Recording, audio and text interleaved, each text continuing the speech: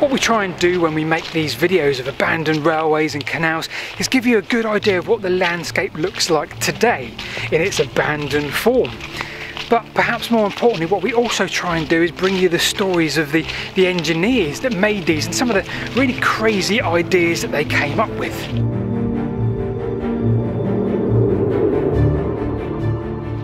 So today's story, you find us on the Devon and Cornwall border, and it really fits into that remit of some crazy engineering and really beautiful landscape. Welcome to the Bude Canal. I'm Paul. And I'm Rebecca.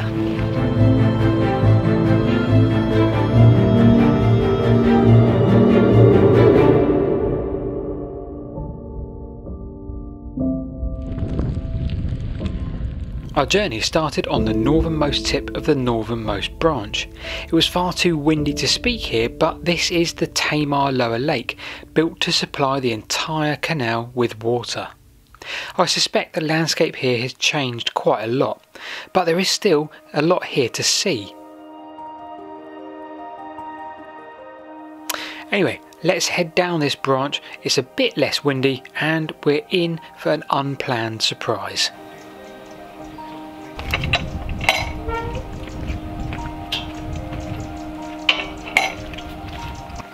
So we've just come down from the Tamar Lower Lake, the original feeder. I always thought this arm of the canal was just for the water supply, but actually, of course, straight away we found Verworthy Wharf, which implies obviously it was active and actively used.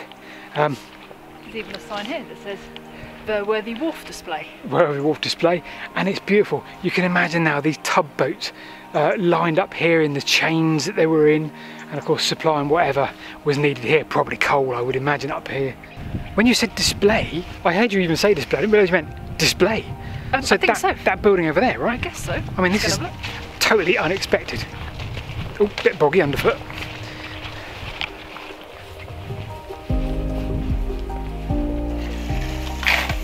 Oh wow, Rebecca, this is like the museum.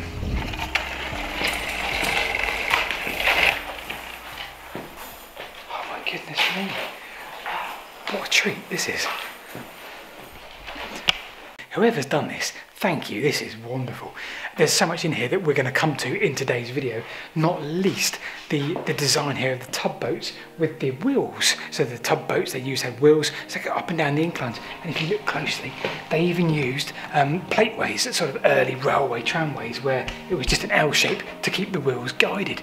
But as this was built sort of head on into the 1800s, they're obviously aware of these technologies, so James Green, the engineer, decided to use it for his tugboats. We'll come to more of that as we get to see some good examples, but what a treat.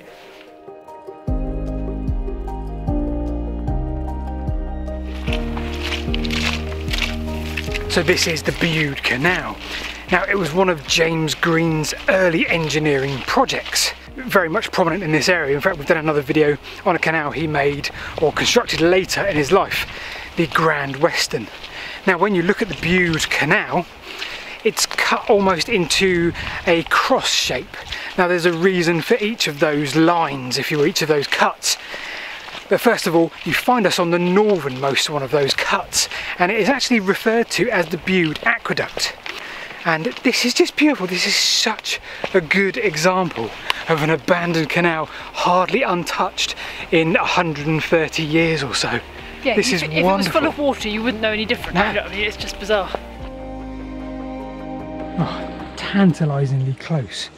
Right in front of me is just bog, and I really wanted to show you this aqueduct, Verworthy Aqueduct, which is right there. It's like 5 feet, but it's so overgrown I can't see any masonry, nothing. I just can't step 1 foot further forward for fear of standing in 2 feet of bog. So close but so far. Rebecca, this reminds me of like a log flume. It's that well defined, it's that well cut. It's thin. The tugboats used, and again we'll come to this, but the tugboats used were... They look like log flumes. They look like little log flumes. They're 5 or 6 feet wide, 20 feet long, and they used to go in chains of you know, tubs pulled by a horse along this towpath, this very towpath. And yeah, it's like you can imagine it. It's perfect. This is such a treat today. So we're now arriving at, right here, we're now arriving at the first junction. So we said this canal had 4 arms to it, or 4 points. Well, we've come along the northern one, and right there, looking that way, is the Holsworthy branch. Now, that was eventually what would kill this canal off. The arrival of the railways at Holsworthy in around 1880, or maybe just before 1880, meant that, of course, this canal was no longer fit for purpose. So this is now the Holsworthy branch, and again, this section we're walking on is perfectly cut. Still got quite a bit of water in, actually, and we're almost at the point where the southern arm connects to us now. Now the southern arm is what the main arm of the canal is, a main point, and it went down to Launceston, or nearly at Launceston. Now we're not going to do that. Number one, we have a lack of time.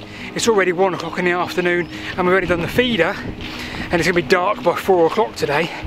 But we are going to bring you any minute now some of the ingenious bits of engineering on this canal we've been talking about for quite a while now.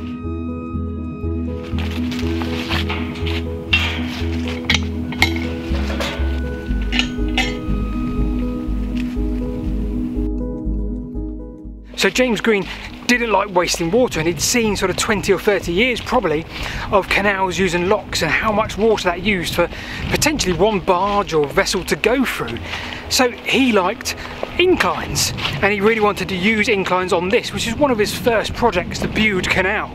Now just up ahead of us we've got our first incline of today, called Veland Incline. The inclines were fascinating. They use plateways with the wheels on the tugboats, so the tugboats actually had wheels. So we're pretty sure we found the area where the water wheel would have been. The very thin cut here would have been perfect housing for it. Behind me there you've got where would have been the reservoir to hold the water to power this. So you'd have to imagine right now there'd be a 50-foot diameter water wheel right here. I guess it would have been bottom fed and therefore attached to some gearing that would attach to the chains to pull the boats. What fascinating stuff this is, what landscape this is.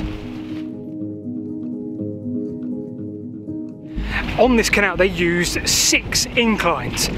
5 of those inclines were similar to this one. So remember, that's quite important for the next incline. Now as time went on, they had many engineering problems with lifting those tugboats in terms of chains snapping or the gearing not working properly. And yeah, here we are. Right, we are now actually at the top of the incline. You can tell that because it's a steep slope and another sign. That is a stone there with some pinholes in it.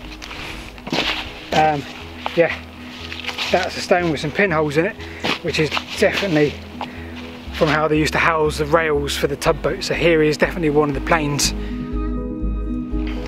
I do love making videos about canals.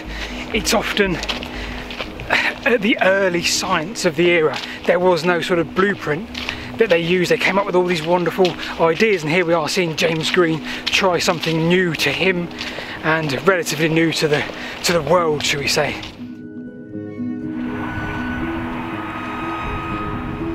Rebecca, this is the view that way is beautiful. Beautiful. See what I've done now? I've used the word Bude, the town did the Bude, and added it to beautiful. Oh, did you come up with that one yourself? No, no, I didn't. Someone literally just texted me and said, "Have a beautiful day." Like, you know who you are. Right, we're at the top of Hobocott, and there's a massive drop off in front of us, so you know what that means. That means another incline. This incline was very different to the others, potentially unique. So just in this field, I think we found the top of the incline. You've got a basin just there, possibly a hut built for the person or the people that controlled the plane. And that side there, you've got the drop off of the edge. We're going to go down this pathway here, which is permissive, and see if we can find some of the bits of infrastructure and why this is quite a unique incline plane.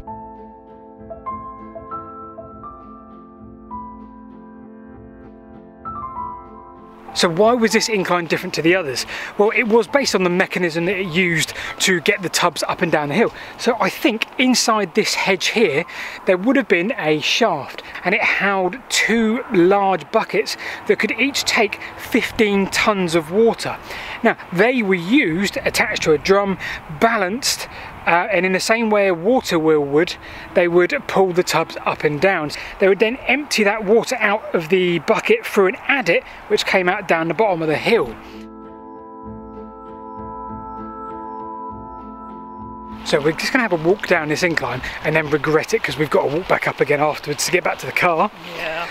But obviously we're now on the final part of this journey. We're missing the entire southern section that went down to Launceston, largely on account of lack of time. It's now 2:30 in the afternoon. We need to get to Bude because we need to film some of the sea lock and the sand railway and all the bits down there. So we're heading down the incline here. The reason why I want to get to the bottom because I wonder if there's anything that remains visible of the adit. So at the top, as I said, a shaft went down, straight down there into the ground, to the ground level, with the buckets of water where it emptied them along an adit.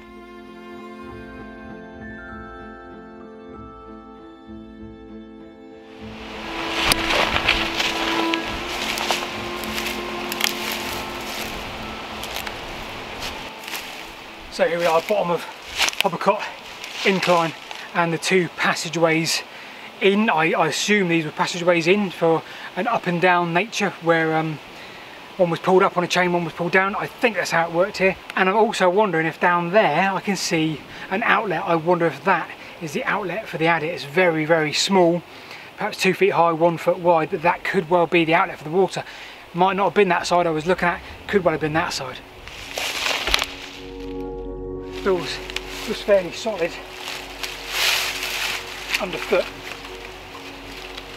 Oh yeah, so I think we found the outlet for the 15 tons of water that would have come down here as one of the buckets was emptied into the adit. So have a scout down here.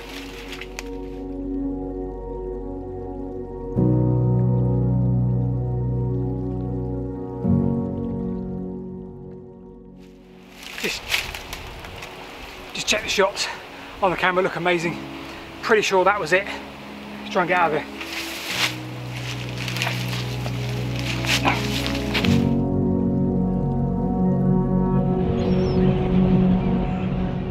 The clouds have caught us up, it's very wet. Well, it's not very wet, it's a little bit wet. Windy. Very windy. Bude. We finally made it to Bude. We haven't scratched the surface of this canal, largely due to the lack of light in the day at the moment. It's 3 PM now. We've done a couple of inclines and a few of the things that we really wanted to show you. There's such a lot more, but there is the old wharf just across the way.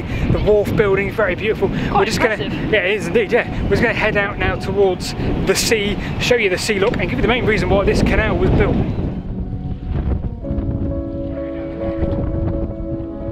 So this part of the canal is still in use and it goes 2 miles back that way to the first incline where that's sort of end of the road for the canal.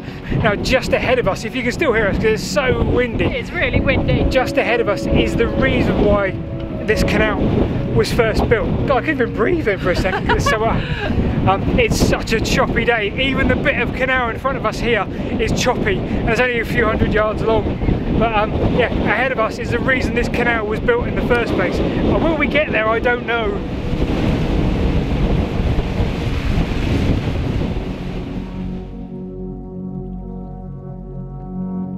But we're now walking on a railway, and this was a railway built for small trucks to bring sand. So they transported sand up onto the canal there.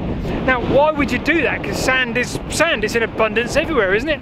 Well, no, because this sand was different. This sand contained quite a lot of lime, which I understand was acted as a very good fertiliser. So one of the big successes of this canal was its ability to provide lime to fertilise all of the local farms inland, and that was so much better than the roads they already had because it allowed it to be distributed all the way up to Holsworthy, down to Launceston, and of course it even imported coal from the south of England.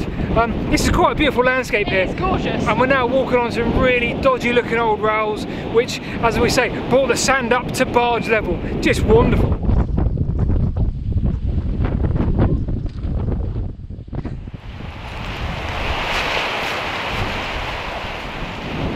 Right, Bude Beach, we've nearly lost the light now.